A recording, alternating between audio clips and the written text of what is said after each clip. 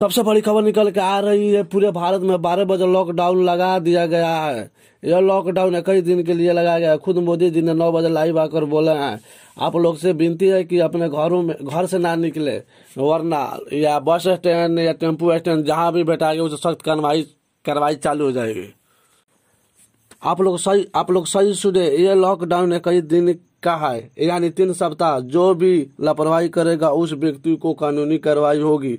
इसीलिए आप लोगों से हाथ जोड़कर विनती है कि आप लोग घर से ना निकले, ना तो अनाथा पकड़े जाने पर उचित दंड मिलेगा, क्योंकि यह सब आप लोगों के लिए है। 9 बजे मोदी जी खुद आकर लाइव बोला है कि 25 मार्च 2020 से लॉकडाउन चालू हो जाएगा, यानी कल से। आप लोग सुरक्षित रहिए, सावधान अपने घरों में रहिए। कृपया लॉकडाउन रोड पर या रेलवे स्टेशन, टेम्पो स्टैंड पर ना बोले।